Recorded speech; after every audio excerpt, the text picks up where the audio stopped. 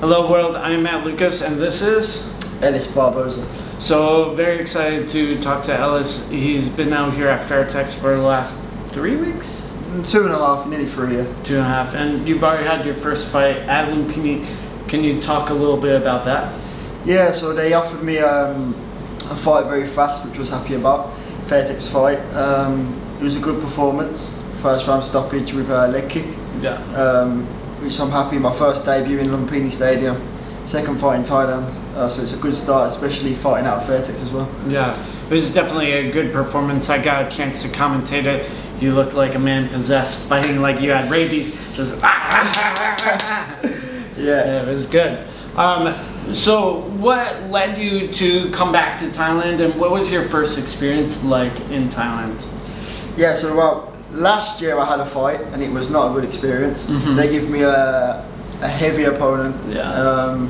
But I took a lot from it, like I learned from it.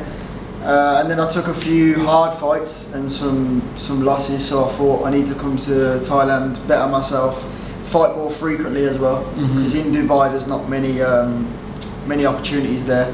So I come here, fight frequently and build my experience and learn more. Yeah, I think a lot of people have had the Thailand experience of sometimes you get the salad, sometimes you get the lobster. Yeah. You know, I've definitely had fights out here where it's, you know, oh, not so even, but you learn a lot from it. Yeah, exactly.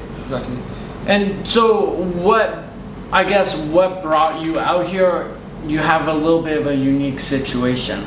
Yeah, well, I have a big fight in August for the WBC European, and in Dubai there's not really much Muay Thai scene going on, so I came out here to sort of promote my brand and the Fairtex and youth as well, and progress myself ready for that fight in August. Yeah, one of the things that I think someone or a lot of people can take note of and potentially replicate or learn from is you do have a big following. Yeah. You know, Muay Thai Magic is quite popular. You know, it's what, Muay Thai Gram, Muay Thai Magic, CM Boxing. Yeah.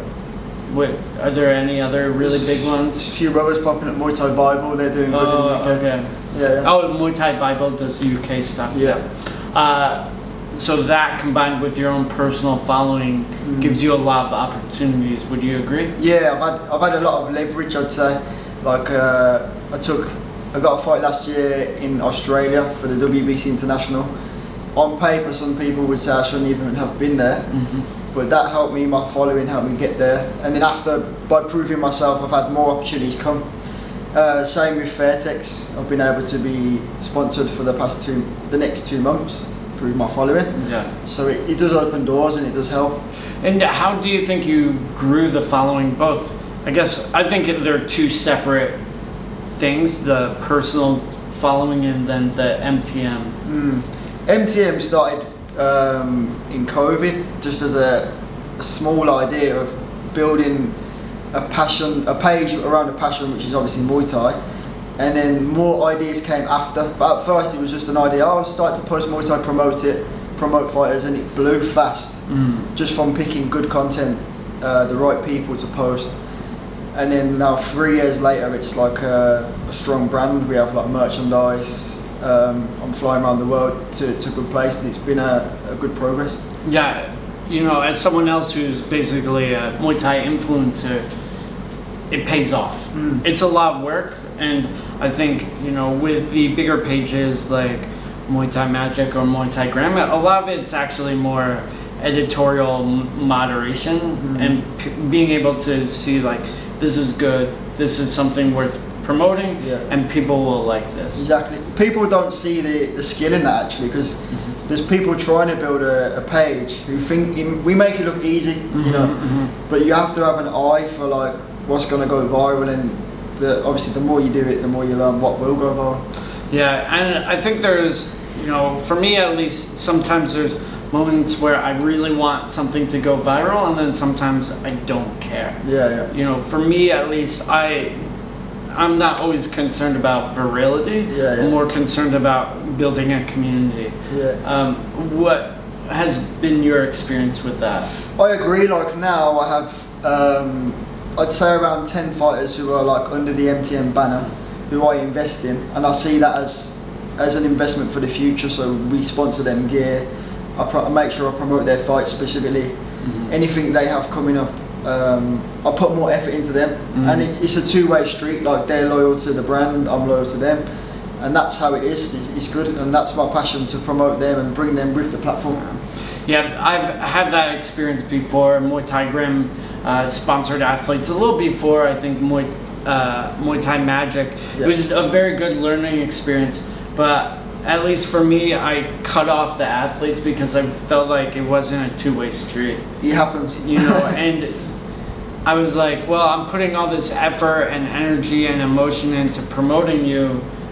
What are you doing for us? You know, there's some, you know, I always say there's two types of sponsors. There's the goodwill sponsors, which everyone thinks things are. It's like, hey, Ellis, here's $100. You go do you.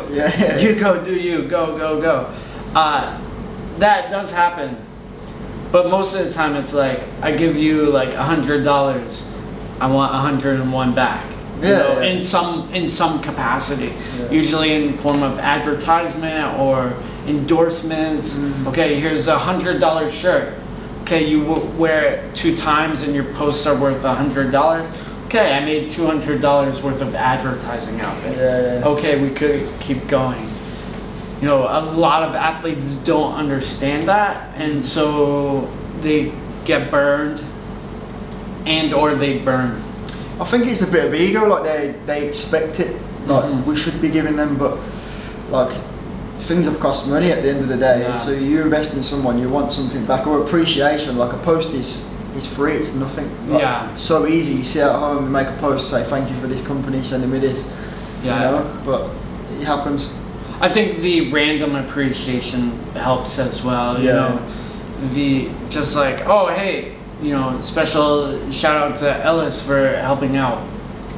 That's it. And like that means more than anything. You know, a lot of times the sport is growing very fast, but it's not at a point where it's, you know, people are making killings. People can now make livings at things. You know, I make a full-time living off of the sport. You know, you will definitely have a career in the sport. But it's not like we're making shit tons of money. We're not making basketball money. We're not making football money yet. Well, I think some people think we are. I wish. Some athletes, I think, they think we're just smashing it, but there's more to it. You know, there's a lot of expense. That said, I do think in the near future it will happen. You know, the way, at least in my experience and my own career, it's like going up very fast, and I'm getting more opportunities and more money. So I feel like we're maybe a year or two away from like you know, substantial amounts of money. Social media has changed the game, hasn't it? Like, people are sitting at home now watching Muay Thai. Like, some people, they used to think it was like karate, they didn't even know what it is, but now with ONE FC and the exciting fights, it's getting popular, for sure. And I guess going back a little bit to sort of that influencer portion, how have you built your own brand, and what has that been like for you? Yeah, I've leveraged, I think, my MTN page a lot, but I've had some good fights and some good highlight reels, you know, and I've pushed consistently the same sort of format I would do with Muay Thai Magic, posting every day consistently. I had that in my own personal Instagram as well. Like, I didn't overthink it too much. Just post a photo of a past fight, post a little video of training. Doesn't have to be perfect. Consistency, and then naturally the following just came. Just from communicating with the audience and posting a lot. Do you feel like you refined your storytelling abilities, or what people would like, or your audience, or anything like that? Yeah, I just used to keep it more like fight related. Fight news, and just an insider into the training, and then I learned over time what's going to do well. The shorter, sharper clips are always going to do better than some long 2-minute video. So I agree with you. I think like different platforms are good for different things, and then different types of content are good for different types of viewers. I agree. You know, so at least for me in building like myself, I've always been like, okay, I promote other people and I take a very long-term approach. Like I'm looking to go like deep with people, and not to offend anyone, but I don't care if you're a casual. Like it's just like, great, I'm happy you love the sport. I'm not super interested in you. You know, it's just that's what I want from my audience. I want like super like dorks that are like diehard nerds that are really pushing the sport and hopefully have money. For me, I like to target gym owners and, you know, promoters, you know, people that love the sport and have a stake in the game. Experience as well. And that's going to open doors. Like, you're traveling the world now, going to seminars, going to events. It's good. It's very, very lucky. So I guess wrapping things up, is there anything else you want to talk about? Just the future. I'm looking forward to probably staying in Fairtex long term. That's the plan, and pushing for bigger fights and keep the brand growing. Well, I think we will see more from Ellis and more from Muay Thai Magic and Fairtex and everyone. So thank you so much.